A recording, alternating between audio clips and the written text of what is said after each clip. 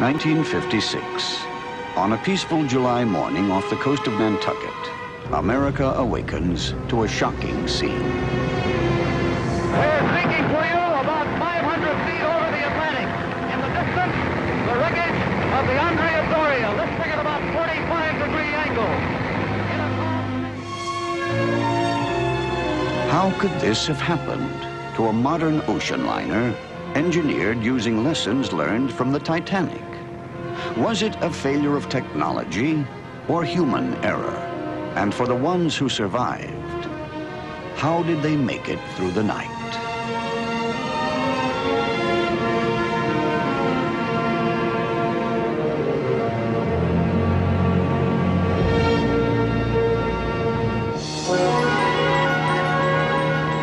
July 17th, 1956. The Andrea Doria departs Italy on her 101st journey across the Atlantic. She sails for New York under Captain Piero Calamai, an experienced and respected veteran of the sea. The Doria is his pride and joy. In the competitive world of transatlantic cruise lines, the Andrea Doria stands apart. She is not the largest ship afloat, nor the fastest, but she is said to be the most beautiful.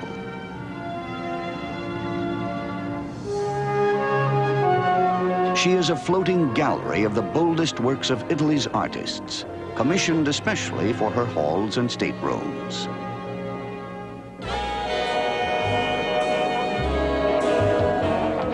Life on the Doria is a whirl of glamour and sophistication, where the party never ends.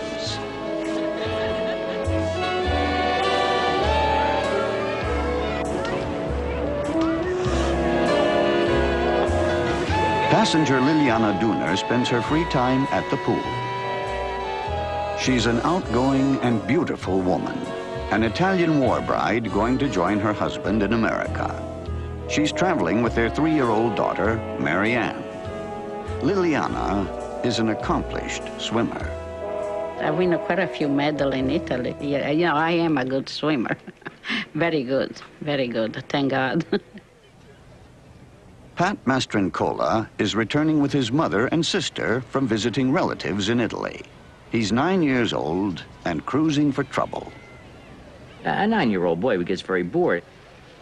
So you go exploring in all the areas of the ship that you're not supposed to be in. Getting up into cabin class was a challenge. They had that blocked off. So every opportunity I would climb up the railings, and I'd always be caught. Every time I managed to just come over the railing and think I was in, there'd be somebody to go back down. 14-year-old Linda Morgan has been living with her family in Europe. She's coming to America to attend school, traveling with her stepfather, Camille Cinfara, her mother, Jane Cinfara, and her half-sister, Joan. They had wanted to book cabins near the front of the ship, but those cabins were not available. There was a late-minute change in the cabins, somebody moving out of those, so these people were allowed to move into cabins, I believe it was 52 and 54, and those became 2 of the most critical spots on the entire ship. It's a leisurely voyage. The weather is clear and the seas are calm. 2 days before we come to New York, I dreamed Andrea Doria was sinking. In the morning when I get up, I was very nervous. I can't eat. They said, why you don't eat? I said, oh, I don't feel good. I have a very horrible dream. And I told about the dream. The following night, I have the same dream. Then I was very afraid.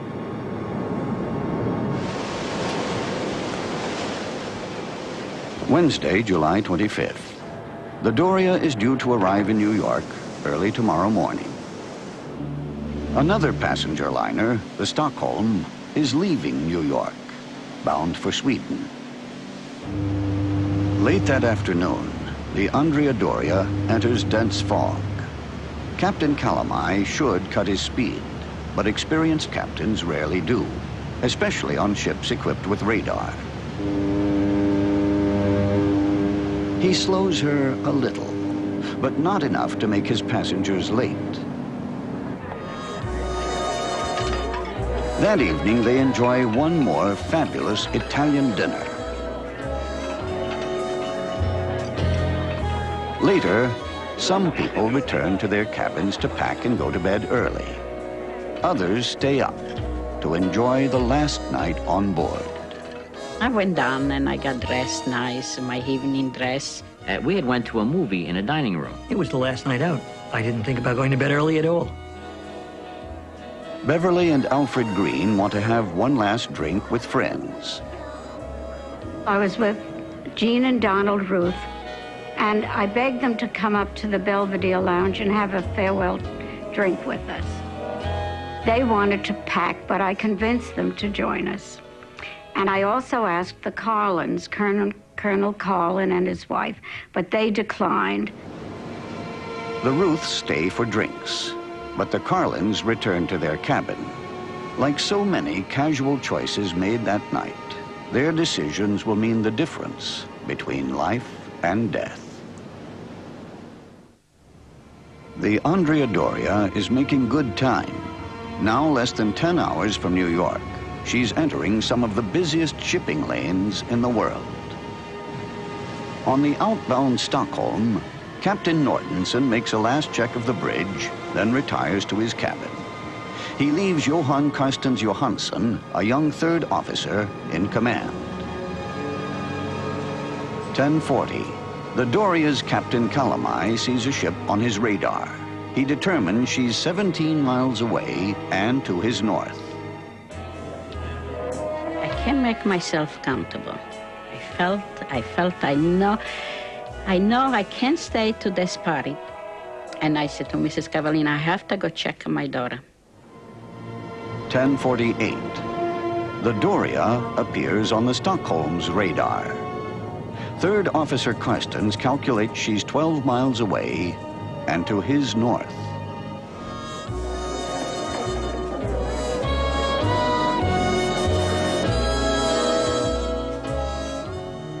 (11:06). Still believing the Doria is to his north, Carstens orders a 20-degree turn to the south. He's then called away to answer the phone. When he returns moments later, he faces a horrifying sight. The hull of the Doria suddenly appears through the fog.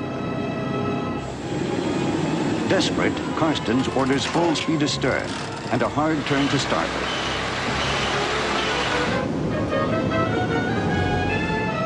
At the same time, Captain Calamai sees the Stockholm.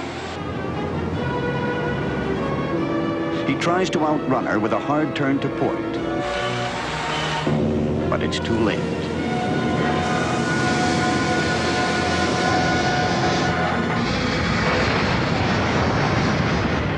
I don't know what happened. I was thinking it was an explosion. There was a tremendous impact, and the boat just went like that. Projector goes over, screen goes over, an avalanche with all this noise. Now you're on the low side of the ship against the wall with furniture piling on top of you. The Stockholm has penetrated 30 feet into the side of the Doria, killing passengers in their rooms instantly. No one yet knows the extent of the damage, nor how many people have died. My cabin was demolished. It was right in the hole. Jean and Donald Ruth's cabin was also destroyed. The Ruths would have definitely been lost if they hadn't come with us for farewell drinks. Their room was right in the middle of the crash. The Carlins, who had declined drinks and gone to bed, weren't so lucky.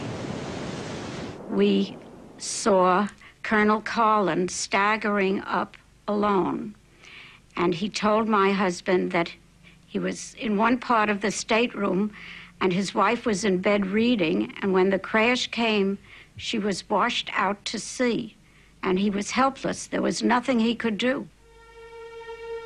The rooms belonging to Linda Morgan and her parents take a direct hit from the Stockholm's bow. Her half-sister was thrown into the ocean and killed immediately. Her stepfather survived for a matter of minutes and then died of horrible injuries. Her mother was trapped in the wreckage for hours. Another passenger reports seeing Linda's body float out to sea.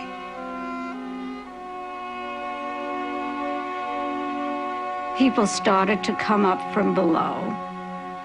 They had no clothing on, so we tore down the drapes and wrapped them around the people. I got just a half a slip, I'm naked. The poor man gave me a jacket. He said to me, listen, lady, I give you this jacket. If you ever get to New York with my jacket, please give them back to me. The cause of the collision will haunt Captain Calamai for years, but there's no time to think about it now. The Doria is listing dangerously, and he must get his passengers off the ship. But there's a problem. All of the lifeboats on the upper side, the high side, were at too severe an angle to be lowered. They were useless. Captain Calamai up on the bridge found out about this almost immediately, that half of the lifeboats could not be used. He therefore did not want to make too many general announcements to that effect for fear of engendering panic in the passengers. You sat there and you figured, this is it. There's nowhere to go. No one's coming to rescue you. And now you're experiencing that terror. Now you're really starting to get scared. Calamai sends out an SOS. The Coast Guard alerts ships in the area, and several respond. The Ile-de-France is 2 hours away from the Doria. The decision to help or not is up to her captain. He has a ship full of passengers bound for Europe, but he decides to turn his huge liner around. The Doria's terrified passengers wait aboard their slowly sinking ship, not knowing if they'll live or die. The Ile-de-France had moved into position, but because of the fog, people couldn't see it. The captain of the Ile-de-France decided to turn on all of his outside lights so that the passengers could see. Just at that moment, like a curtain going up on a stage, the fog lifted. And there in front of all these people who thought they were doomed is this tremendous sight, this huge, beautiful ocean liner with like the Christmas tree lights strung on it and in blazing letters, Ile-de-France. Now, other rescue ships gather and begin to launch lifeboats. The Stockholm joins them once her captain is confident she'll survive. The Doria's passengers wait on the low side of her slanting deck. Liliana Dooner is among them with her daughter. I said, okay. I said, now the lifeboat, they're coming. I said, if they see a child hanging, going down, they're going to come and get the kid. I said, come on, I forgot who was there. I said, give me a rope. I tried, I was shaking. Just as we got time to go down the rope, naturally we wanted my sister to go first. She got scared. Now, to give you an idea what the climate was like in the line waiting to go down the rope, these people, these adults, were yelling to throw my sister over the side. Some passengers can't make the precarious climb down the ship's rope ladders. So Jerome Reinert and 3 other young men come to their aid. And we would go down with a child across our arms in practically a laid-out position, 1 step at a time. And it was about 30 to 35 feet down to the lifeboat. Reinert and his friends spend the next 3.5 hours carrying children and injured passengers to safety.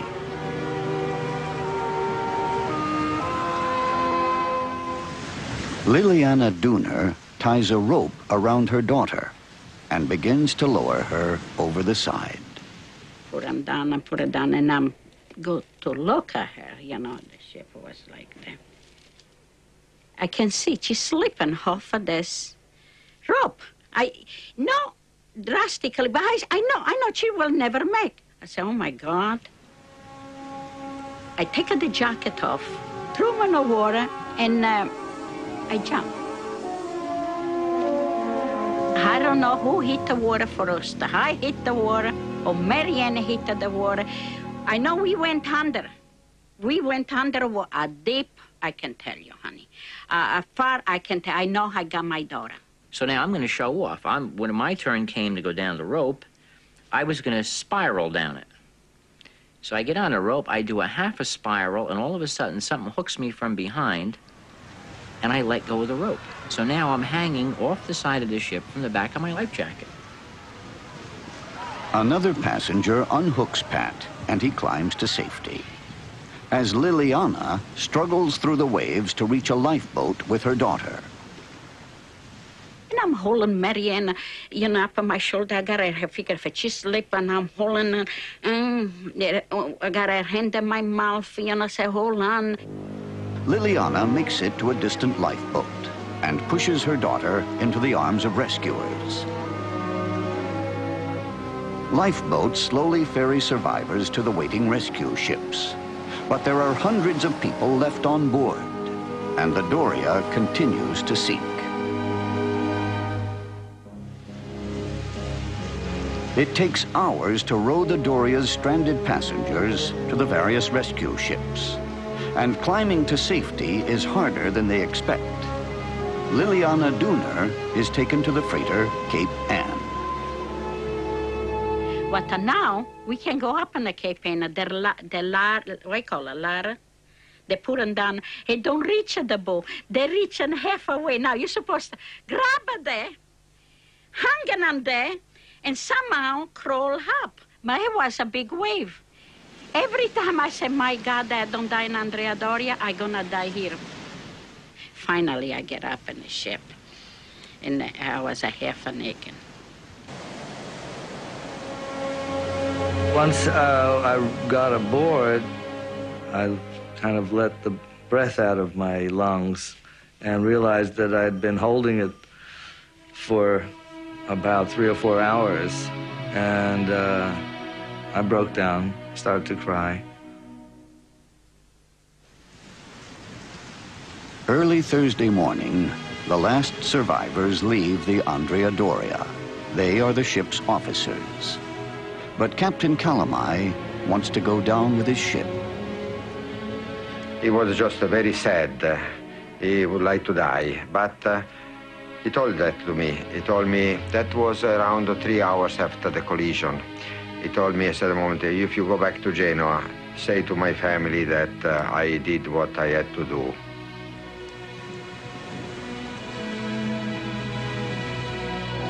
Second Officer Badano convinces Calamai to leave the ship.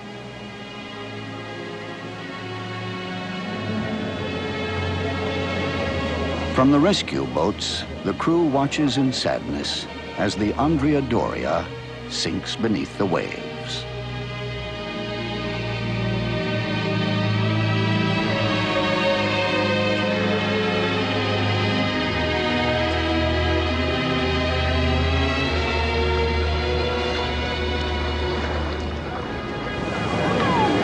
That evening, the Ile-de-France arrives in New York Harbor with 753 survivors on board.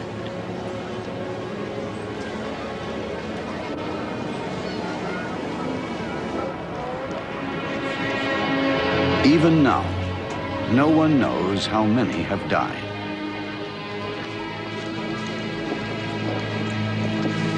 Anxious relatives await news of their loved ones. Among them is radio commentator Edward P. Morgan, Linda Morgan's father. Linda's mother, Morgan's ex-wife, is alive, though badly injured.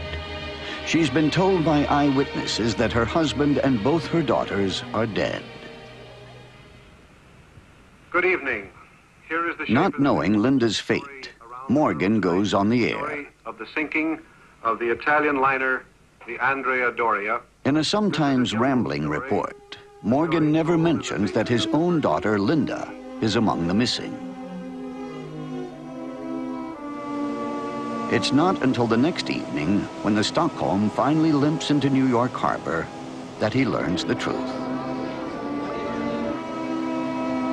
The Stockholm had rammed into the Andrea Doria right at the point where Linda was sleeping. But Linda was thrown from her bed on the Andrea Doria and landed on the wreckage of the Stockholm's bow, and forever after became known as the Miracle Girl. Last night, as far as the world at large was concerned, a girl, age 14, nationality American, named Linda Morgan, was dead. She happens to be this reporter's daughter. But Linda is not dead. She was hurled, one can only deduce, by the impact from her bunk into the wreckage of the bow of the Stockholm, where she was found alive. I went through a period of thinking that I needed to pay back for having lived and other people not, and so I was going to be a nurse. I appreciated the nursing care that I got in the hospital and realized how important it was to be nurtured. And then, of course, as I got older, I realized that maybe that wasn't exactly what I was put on this earth to do.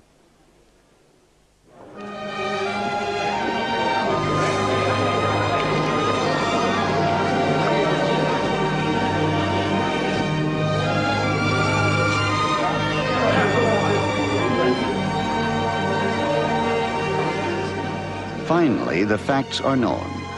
51 people have perished in the collision, but 1,660 have survived. It is the largest peacetime rescue ever made at sea. They immediately give the danger signal. What happened right after the collision? Panic.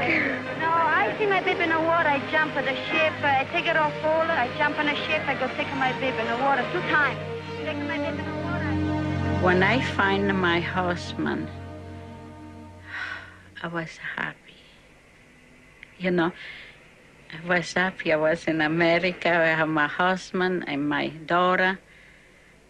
I was happy, but it was very sad happiness, really. You know, it was sad and happy. Now the world wants answers.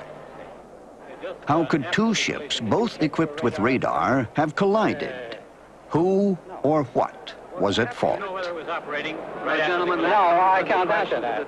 We have been helped. To avoid massive insurance claims, the 2 shipping lines eventually accept equal blame for the collision, thereby implicating both captains. For Calamai, it's a wound that never heals. He never went back to sea.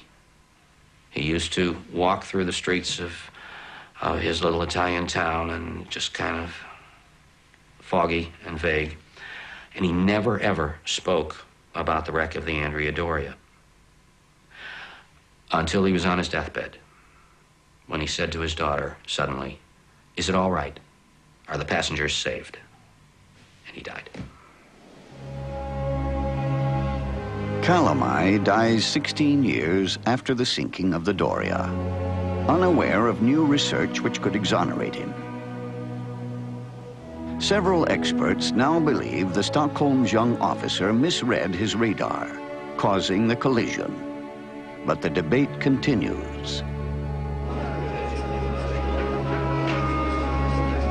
The tragedy of the Andrea Doria filled the news for a few weeks, but it changed the lives of her survivors forever. I think up until that time, I felt immortal. I didn't join the Navy, that was for certain.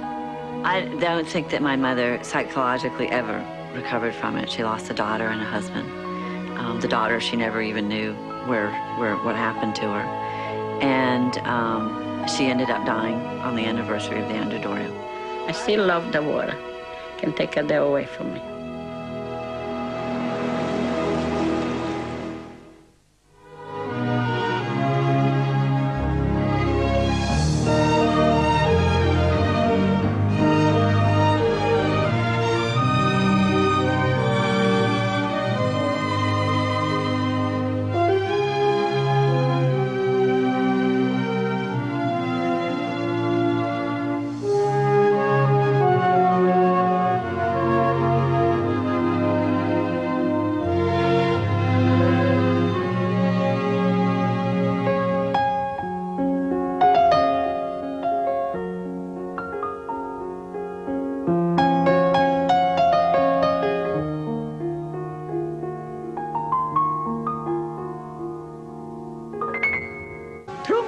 water, and I jumped.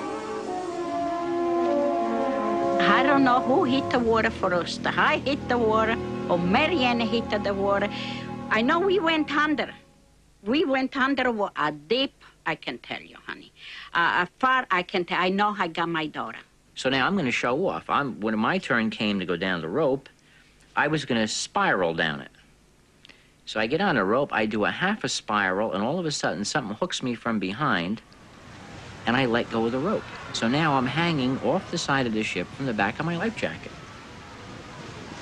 Another passenger unhooks Pat, and he climbs to safety.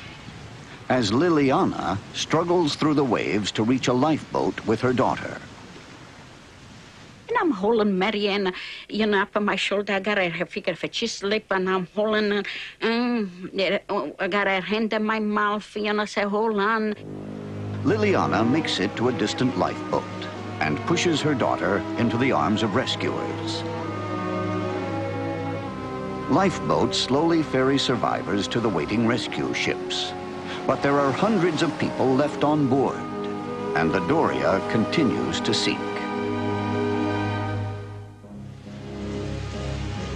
It takes hours to row the Doria's stranded passengers to the various rescue ships, and climbing to safety is harder than they expect. Liliana Dooner is taken to the freighter Cape Ann. But now we can go up on the Cape Ann. What do you call it, ladder? They put them down. They don't reach the boat. They reach them halfway. Now you're supposed to grab it there, hang on there, and somehow crawl up. But it was a big wave. Every time I say, my God, I don't die in Andrea Doria, I'm gonna die here. Finally, I get up in the ship, and I was a half naked. Once I got aboard, I kind of let the breath out of my lungs and realized that I'd been holding it for about 3 or 4 hours, and I broke down, started to cry. Early Thursday morning, the last survivors leave the Andrea Doria. They are the ship's officers. But Captain Calamai wants to go down with his ship. He was just very sad. He would like to die, but he told that to me. He told me that was around 3 hours after the collision. He told me, at a moment, if you go back to Genoa, say to my family that I did what I had. My cabin was demolished. It was right in the hole. Jean and Donald Ruth's cabin was also destroyed. The Ruths would have definitely been lost if they hadn't come with us for farewell drinks. Their room was right in the middle of the crash. The Carlins, who had declined drinks and gone to bed, weren't so lucky. We saw Colonel Carlin staggering up alone, and he told my husband that he was in one part of the stateroom and his wife was in bed reading, and when the crash came, she was washed out to sea, and he was helpless. There was nothing he could do. The rooms belonging to Linda Morgan and her parents take a direct hit from the Stockholm's bow. Her half-sister was thrown into the ocean and killed immediately. Her stepfather survived for a matter of minutes and then died of horrible injuries. Her mother was trapped in the wreckage for hours. Another passenger reports seeing Linda's body float out to sea.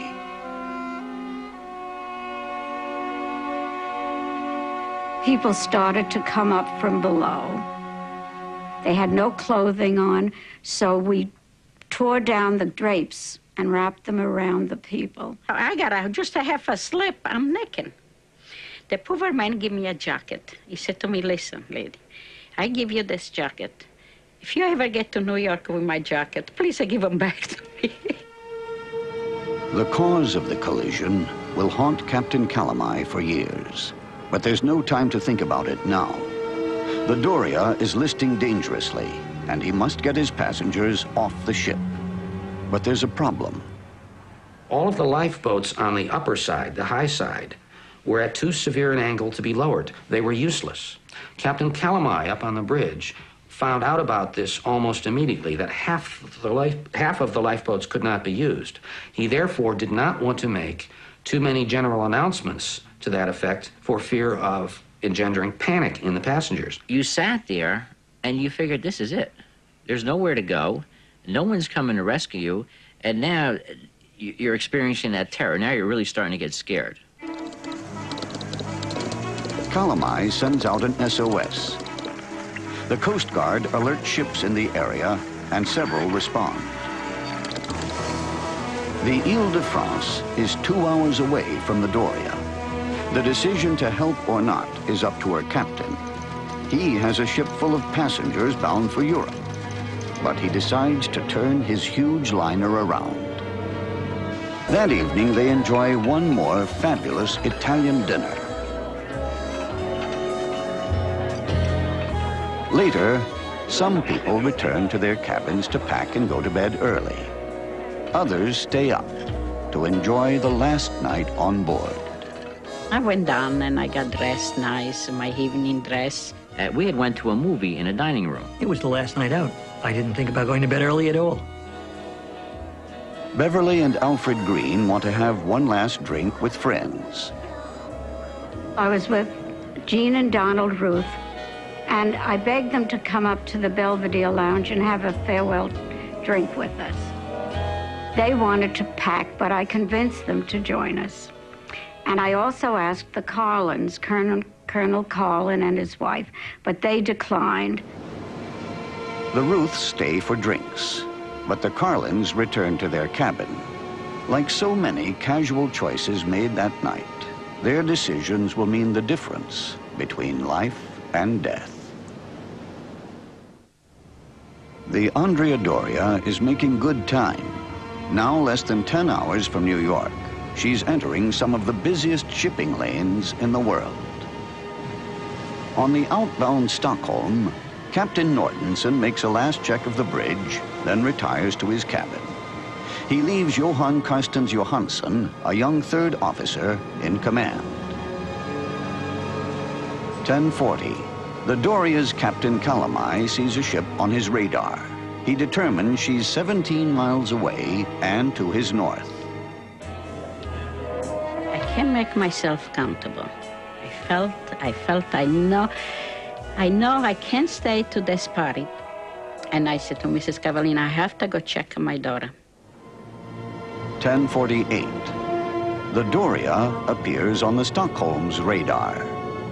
Third Officer Carstens calculates she's 12 miles away and to his north.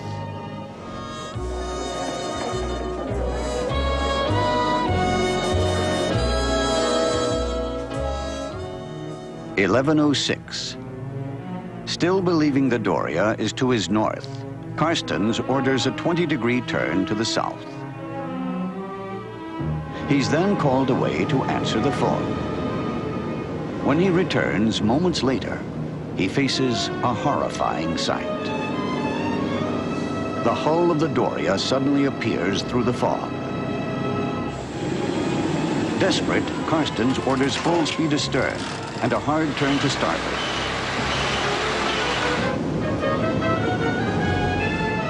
At the same time, Captain Calamai sees the Stockholm. I didn't think about going to bed early at all.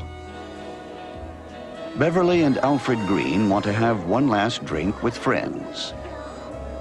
I was with Jean and Donald Ruth, and I begged them to come up to the Belvedere Lounge and have a farewell drink with us.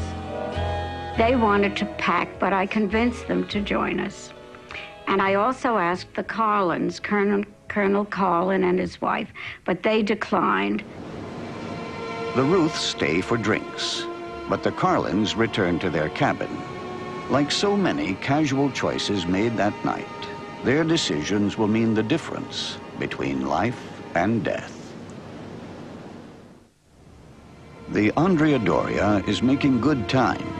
Now less than 10 hours from New York, she's entering some of the busiest shipping lanes in the world. On the outbound Stockholm, Captain Nortenson makes a last check of the bridge, then retires to his cabin. He leaves Johan Carstens Johansson, a young third officer, in command. 10:40. The Doria's Captain Calamai sees a ship on his radar. He determines she's 17 miles away and to his north. I can't make myself comfortable.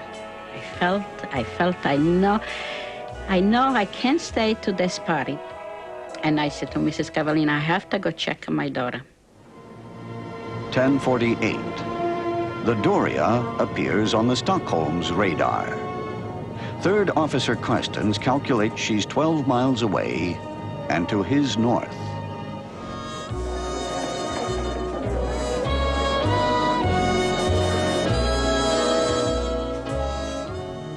(11:06). Still believing the Doria is to his north, Carstens orders a 20-degree turn to the south. He's then called away to answer the phone. When he returns moments later, he faces a horrifying sight. The hull of the Doria suddenly appears through the fog. Desperate, Carstens orders full speed astern and a hard turn to starboard.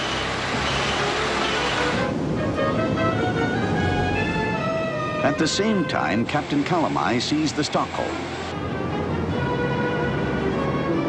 He tries to outrun her with a hard turn to port, but it's too late.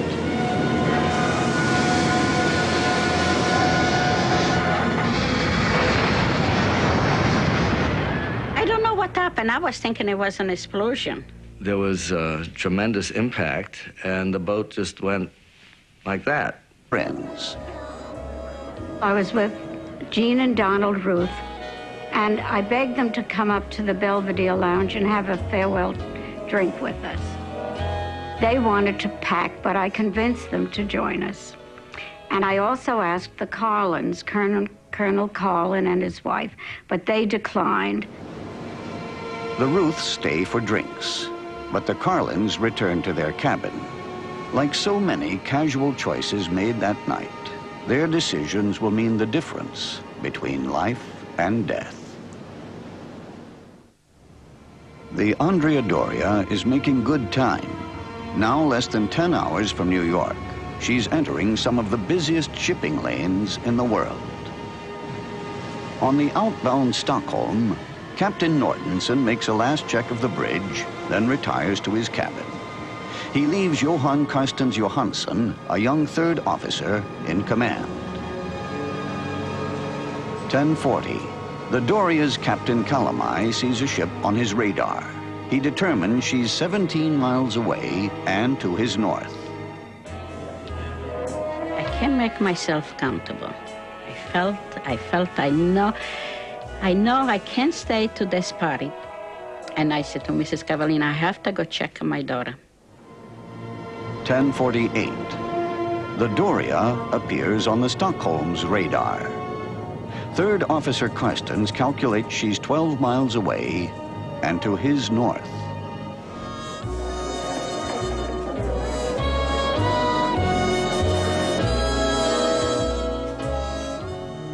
(11:06). Still believing the Doria is to his north, Carstens orders a 20-degree turn to the south. He's then called away to answer the phone. When he returns moments later, he faces a horrifying sight. The hull of the Doria suddenly appears through the fog. Desperate, Carstens orders full speed astern and a hard turn to starboard.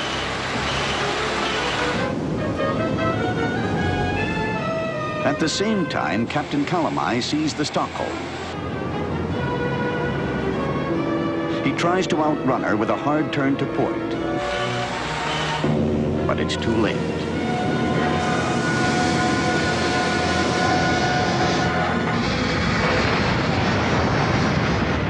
I don't know what happened. I was thinking it was an explosion. There was a tremendous impact, and the boat just went like that.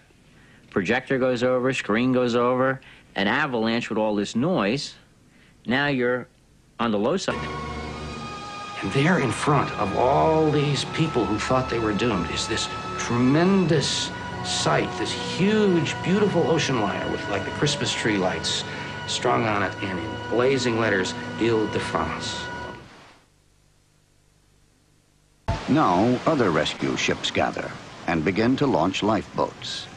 The Stockholm joins them once her captain is confident she'll survive. The Doria's passengers wait on the low side of her slanting deck. Liliana Dooner is among them with her daughter. I said, okay. I said, now the lifeboat, they're coming. I said, if they see a child hanging, going down, they're going to come and get the kid. I said, come on, I forgot who was there. I said, give me a rope. Tried, I was shaking. Just as we got time to go down the rope, naturally we wanted my sister to go first. She got scared. Now, to give you an idea what the climate was like in the line waiting to go down the rope, these people, these adults, were yelling to throw my sister over the side. Some passengers can't make the precarious climb down the ship's rope ladders. So Jerome Reinert and 3 other young men come to their aid.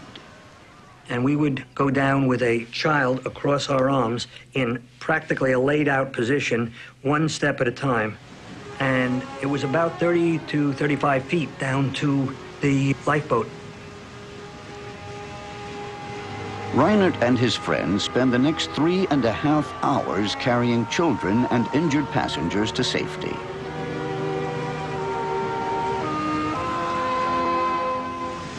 Liliana Dooner ties a rope around her daughter and begins to lower her over the side.